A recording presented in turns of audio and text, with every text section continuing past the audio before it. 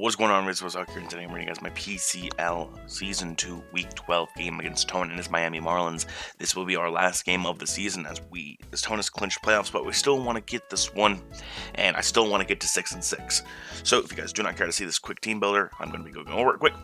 Just hop right to the timestamp on the right side of the screen, and we will go right to the game. But for the rest of you that want to stick around to see what the hell I brought, let's just jump into it.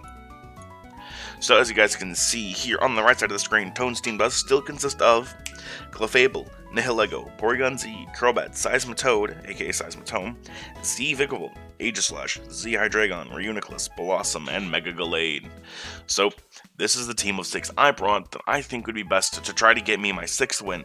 I played this as if I was playing for my playoff life, so I brought the best sets possible, but still with my standard creativity in mind. So first up here we do have Dialga with Expert Flash Cannon, Dark Pulse, Fire Blast, and Hidden Power Grass. Dialga just does so much work in this game. If I can get rid of Porygon Z, which I don't think comes this time, if I can get rid of Crobat, that's my big thing. If I can get rid of that and get some chip damage on Hydreigon and be at a decent amount of health, I literally can just click buttons and win this game. So yeah, that's Lorenzo, the Dialga, on his last game. Next up here, we do have Earthplate Flygon with Dragon Dance, Earthquake, Outrage, and Steel Wing. Steel Wing helps me hit the Clefable, which is a great check to this thing. But yeah, Max Attack, Adamant Flygon does some damage if I can get a +1 D-Dance off and I can get Clefable around. Next up here, we do have AC/DC Scarfed this week with Physical. Drill Peck, almost, it does 80% to Mega Gallade, so any chip damage and I can kill it with Scarf Drill Peck. Steel Wing also is really nice because it hits Clefable, also it's Nihilego. Wild Charge is just good physical stab. Select type, really good, and then Scarf U-Turn because momentum. Next up here, we do have Lucid, the Normalium, Azumarill, Belly Drum, Aqua Jet, Play Rough, and Knockoff. This just does a ton of work as well. As you can kind of tell, I'm taking a little bit more offensive approach this game. But yeah, next up here we do have the Palindrome coming back for a last appearance of the season. Dazzling Gleam, Thunderbolt, Signal Beam, and Psyshock for Assault Vest. Assault Vest gives me the ability to switch into something like Reuniclus or Hydreigon or like Vikavolt or like Porygon Z, and I can hit it back with a couple of moves such as like a Stab Psyshock or a super effective Signal Beam or Thunderbolt or Dazzling Gleam depending on the mon. And last but certainly not least, we have Enigma Berry Synthesis, Earthquake, Stealth Rock, and Natural Gift Torterra. Now, you might be wondering, what the hell is Enigma Berry? Well, the Enigma Berry, as you can see right here, restores a quarter HP after the holder is hit by a super effective move. It's a single use. However, Natural Gift Enigma Berry is a base 90 type physical bug move. So this hits Blossom, it hits Reuniclus, and it hits Hydreigon for super effective damage and can OHKO each of them except for Reuniclus. Reuniclus lives on like 10% and I can Earthquake and kill it later. So yeah, that is something we need to keep in mind because that could do some serious work. But I digress. That is going to be our super quick team builder because I am in a little bit of a rush. I have packs and I'm doing this right before I have to go to work. So we're going to hop right into the game, guys. I will be right back. And we are back with our game versus Tone and the Miami Malamarlins. Again, guys, be sure to go check out Tone. His links are down below. He is in the playoffs, so you guys go watch his playoff push as he tries to go for the championship and get Danza to not win that deserved waffle maker. But I digress. So, as you can see here, he brought Seismitoad, Crobat, Reuniclus, Hydreigon, Aegislash, and the Vikavolt. So, I see Torterra doing at least 1 kill with the Natural Gift. Dialga puts in a metric ton of work. I only see Crobat.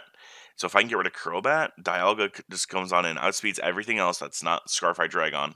Well, Hydreigon. If I can kill Hydreigon and kill Crobat, Dialga just comes in and clicks buttons and wins. Like, it's just that simple. But I digress. My plan is just to leave with Scarf, Zapdos, I can U-turn or whatever, or I can Drill Peck the Vikavolt if I need to. So let's just start it right on off here. As we do have audio this game. Cool. We're going to throw this on here. So, good luck, have fun, Tone. Let's have a good game.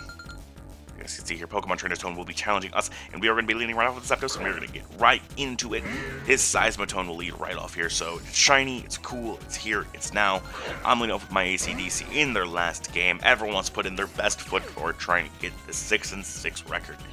We ended 6-6 last season. Let's try to start it now. So he's going to withdraw Seismitoad first and foremost. I just clicked U-turn here. I wanted to get as much off as I could, and Hydreigon comes on in. So my U-turn will do a little bit of damage, especially since I'm physical and I'm Scarf. So it does just under half, which is really, really nice. I'm going to go right back into my Torterra. Well, right back. I'm going to go into Torterra to get off this Enigma Berry Nature Power. And the best thing is, he clicks Dark Pulse, so he doesn't have any Ice-type coverage like Hidden Power Ice. So he does not flinch me. I get the natural gift off, and that is a Torterra right there, killing the Hydreigon. So goodbye, Hydreigon. Torterra picks up the first kill of Game 12 of this season. He's going to go right into Seismitoad, realizing, okay, this man's on some shit. Alright, I see him. I'm like, alright, I don't have any grass coverage, so I'm just going to let this thing die and make him think I do. So he's going to click Ice Punch here. He will knock out my Torterra, however, this makes him think I had grass coverage, which makes him think like, alright, this is only the grass coverage on the team. I'm going to write a Palindrome, and he knows the thing is Energy Ball. I'm going to scare this right out here. I'm going to call his bluff right here, as I am going to predict him to swap out into Crobat, as I click Psyshock here. That Psychic type move, stab, onto the Crobat, does over half, does about 65%, we're going to call it here. As Saros is going to go right for the U-turn, and I just need this thing dead. If I can get this thing dead, Dialga puts in so much work.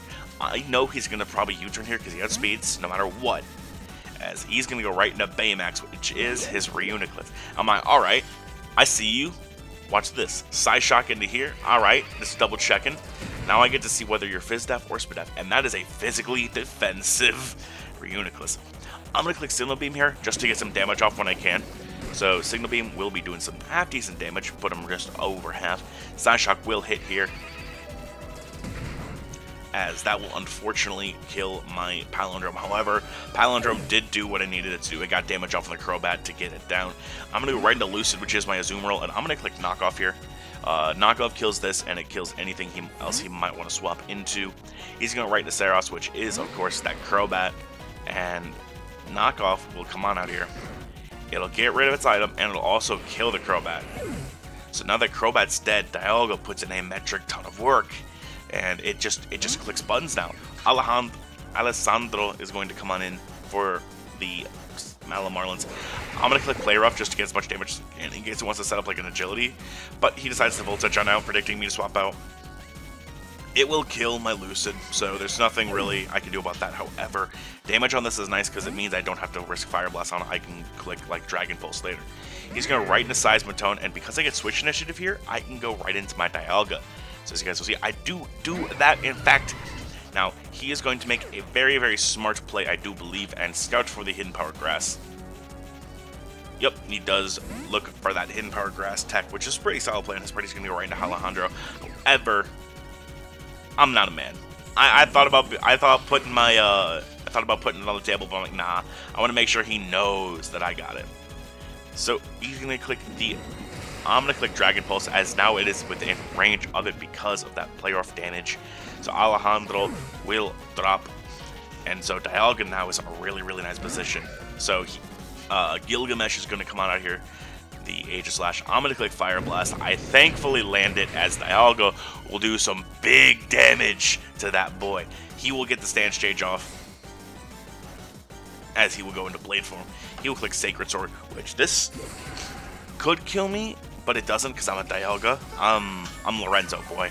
This is young Lorenzo. You don't mess with Lorenzo Kane. You don't mess with him. He's a very, very good character. He's going to look at Shadow Sting trying to kill me, but he will not kill me. Dragon Pulse will come on out, as it will kill the Gilgamesh. So Gilgamesh will faint. Dialga picks up another kill, putting it at 14 kills on the season.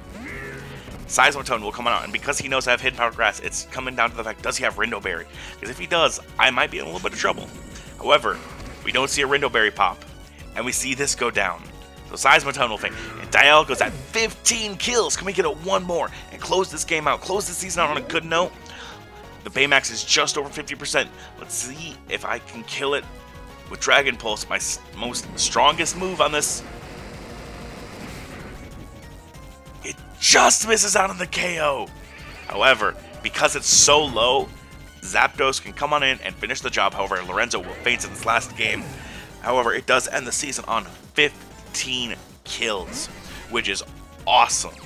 So ACDC the Zapdos is going to come on out here, and because I am Scarf, there's no way I don't kill this with U-turn, as that will be your ball game. And the Minnesota Twin Needles, it was Rocky Helmet by the way, if you guys didn't notice, but Reunix will go down, and that will be your ball game. The Minnesota Twin Needles will improve to 6-6, -5 on the year. I will have a different video talking about this hopefully next week sometime, kind of recapping PCL, going over kills, going over games, and that kind of stuff. But like I said, be sure to go subscribe to Tone and check him out. He is a very good friend of mine. He is a baseball fan. He's excited for baseball to come back. He's an awesome guy, and yeah, you guys should definitely go check him out. With that, I'm going to get on out of here today, guys. I gotta edit this quick and push it out. Peace out, Scouts.